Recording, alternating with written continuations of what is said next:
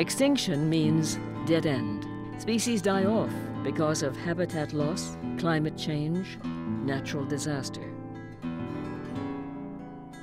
Strobine's Parnassian, once a native of California's Santa Cruz Mountains, has not been observed since 1958 and is considered extinct.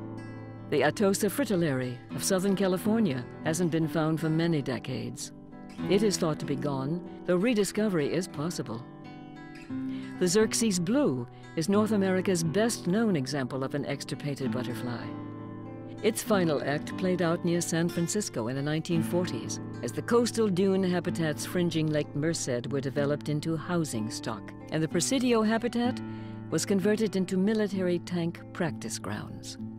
Until near its end, Xerxes was reasonably common, as evidenced by the copious specimens of the California Academy of Sciences.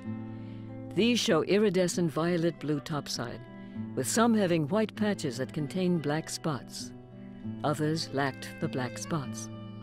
Adults flew in March and April. Despite its relative abundance, the Xerxes blue was a victim of the loss of its restricted habitat. It has become an international symbol for efforts to preserve biological diversity and threatened invertebrates. One of these, the Attila hairstreak, a striking Floridian butterfly, has re-established itself in Miami and part of the Everglades after many decades of apparent extinction.